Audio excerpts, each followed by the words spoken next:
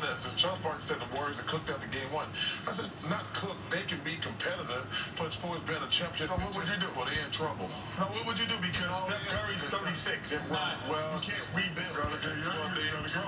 Well, they can't. Well, they in serious trouble. Chuck is right this time. We could be watching the end of a dynasty in real time. Welcome to Sports Night Live.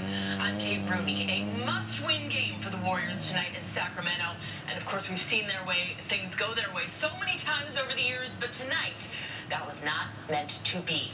Let's head to Sacramento. Warriors fans filing into Golden One Center, hoping for a Dubs win against a tough Kings team, win or go home.